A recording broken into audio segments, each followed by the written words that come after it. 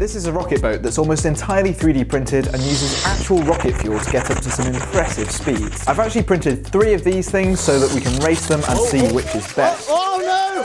Let's get in the So why have I decided to take speedboats into the space age? Well, I'm currently working on converting my giant hydroplane to jet power with a micro turbojet engine, because that sounds sensible. So I thought it would be a good idea to maybe learn some more about hydroplanes by making some really small rocket-powered ones. This tiny speedboat is really simple and can be printed on basically any 3D printer. It's got a carbon spar and adjustable floats at the front that help it get up onto the surface of the water while being pushed along by a rocket. All you do is light the engine, run away and hope for the best. With about a kilogram of thrust and a burn time of over 16 seconds, these things are really a recipe for chaos. Oh, and did I mention that you have no control of this thing whatsoever? Because you can't manufacture your own in the UK, I decided to use some commercially available long burn motors. These are the same as those I used on my rocket-powered helicopter. I tested lots of these before naturally opting to design my boat around the largest motor I could get my hands on. As in the past, I based my hydroplane on an outrigger configuration, which is extremely stable thanks to being low and spread out, and also low in aerodynamic drag thanks to its small frontal area. The way outriggers stay stable is by skimming along the surface of the water on 3 points. First, they raise themselves out of the water using lift from the float and hull until they have as little contact with the water as possible. With the 3 contact points spread out, the craft can stay nice and steady on the water. So I designed my first boat on Fusion 360, printed one out on my Ender 3 printers, assembled it, and then it was time to test it out. So would it work off the bat? Probably not, but to make sure that I had lots of nice still non-wavy water, I made a controlled speedboat test track. First of all, to see if this thing actually floats, I suppose. Oh dear. So that end's definitely not as buoyant as I want it to be. I started with a smaller motor to begin with to see what would happen. Right, in the words of Alan Shepard, let's light this candle. Let's go!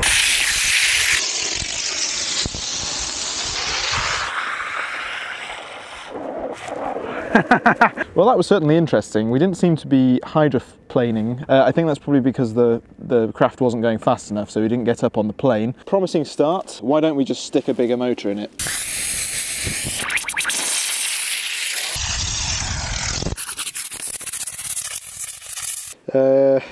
Yes. Right, that's the limit for now. Back in my workshop, I studied the footage to see what was going right and what was going wrong. And it seemed that the boat was doing all right getting up onto the plane with the larger motors, but maybe it would help if the thing was a bit more buoyant to begin with. So to fix the buoyancy, I increased the size of the boat by about 20% and added more width to that tail skid. Now to check if that had improved it. The increased buoyancy had certainly seemed to help, and the boat now appeared to be able to handle the huge amounts of power from the biggest motor, getting up onto the plane and accelerating along the short length of test track. I'm now taking health and safety a bit more seriously. Some other things I tried were fitting the smaller floats of the previous design to the current design's larger fuselage, and the resulting slightly nose down angle of the craft seemed to help with keeping the boat pressed into the water rather than jumping out of it. Okay, this is all good when travelling down a piece of gutter, but I didn't think that was all that fun. So how stable would this hydroplane be on the open water, and would it go in a straight line? Well chaps, you're about to find out. I found a stretch of river to test the boat on, but for an open water test run I would need some way of retrieving the rocket boat when it comes to the end of its speedy journey. So I dusted off my old hydrofoil and put it back into service. First off, I decided it would be a good idea if I used the smallest motor I had, even though in previous tests it didn't make the boat go very fast. So not sure why I did this, apart from just getting used to chucking a boat in the water and hoping for the best, I suppose. Well, I went in a straight line. After collecting the hydroplane with the HMS Nippy Shippy, I installed the big boy motor and let it loose. Just bear in mind here, once you've lit a solid fuel rocket motor, there's no way to stop it.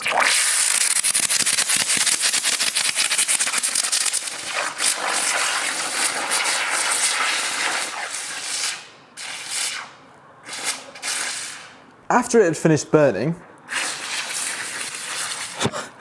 as I was saying, after it had finished burning, I could watch the footage back and see that the boat did seem to plane and track quite well, until it appeared to take evasive action from torpedoing the side of the HMS Nippy Shippy, flipped probably due to catching one of those ripples at the wrong angle, and then travelled along on its side for a while before writhing around like a possessed fish. So, 2 things to take away from this. 1, waves are not your friend, and 2, larger underwater fins are probably a big yes for getting this thing to go straight. Theoretically, a rocket hydroplane works much like any other rocket in terms of stability. It needs the centre of pressure to be as far behind the centre of mass as possible. The centre of pressure of a vehicle can be moved rearwards with larger fins, and the centre of gravity can be moved forwards by adding more mass at the front. So I printed out a couple of new boats with more infill on the sponsons and added some larger fins on the back. In theory, this should make the boats track better. The two new boats were different from each other as well, with the orange one having much wider spaced apart sponsons. Would they perform any different to each other though? To find out, it was time for a race between all three of these hydroplanes to see which was the best. Before I show you just how much better the new boats were, it's time for a quick ad from the sponsor of this week's video, Mel Science. They make monthly science boxes that you can subscribe to. These science boxes combine hands-on experiments with VR and AR technologies to engage kids to study science. As you'll know from my YouTube channel, science is about exploration, experiments, discovery, and asking questions. Playful exploration of science comes naturally to all children, and this subscription with one new set delivered to your door every month for up to 2 years can help to encourage that. Personally, it was playing with toys and construction kits like these science kits that helped to get me to where I am today, building crazy inventions and vehicles like the speedboats in this video. I should point out though, all of these kits are completely safe. They are thoroughly tested and comply with the US and EU. 18 exciting sets are included in one subscription plan. Everything you need will come with the experiments, apart from common household items such as batteries and stuff like that. They also include free VR lessons in the Mel VR app and free online lessons with professional science teachers. Make sure to check out Mel Science with the link in the description and use the promo code AIR50 to get 50% off your first box of any Mel Science monthly subscriptions. A big thanks to Mel Science for sponsoring my video, and now back to the lake. Alright, now to see which hydroplane is best in a final showdown. Would it be the original white boat with the original small fin and rearward centre of gravity, the blue boat with its narrowly spaced floats, or would it be this orange wide boy? I brought along some spectators to fire up the competition, although they didn't really know anything about what was happening. Which one do you think is going to be best? Orange one. Why? Because it's orange. First up, the old one, and let's see how this does on a calmer day. Oh, look at that! Oh, it's gone. What do you mean it's gone? What the? Where is it? Oh, it's under the water. It's torpedoing. It torpedoed. That was amazing. Now to get it back with the HMS Nippy Shippy and then fire up the next one to see if it would go any further. Prepare yourself here for something crazy to happen.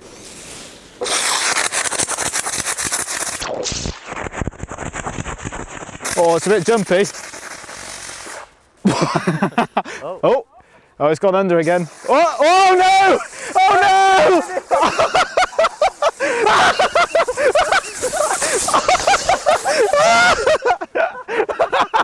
That's so good. That was amazing. Oh no! It came straight for us. Oh my god. No, you don't need the nippy, it just retrieved Yeah, it hit the Nippy Shippy. Wait, I think it just missed it, didn't it? It just jumped over it. Team Orange! Team Orange! So yes, that's right. This orange boat did seem to be more stable, despite it apparently becoming sentient, deciding it would prefer to be a torpedo, and then attacking firstly the Nippy Shippy, and then us. The rescue boat was then checked for leaks, which, to be fair, probably weren't the result of the torpedo attack, before it was time for round 3. Team Blue, let's see how far this one with the narrow sponsons will go. Ready, Mike?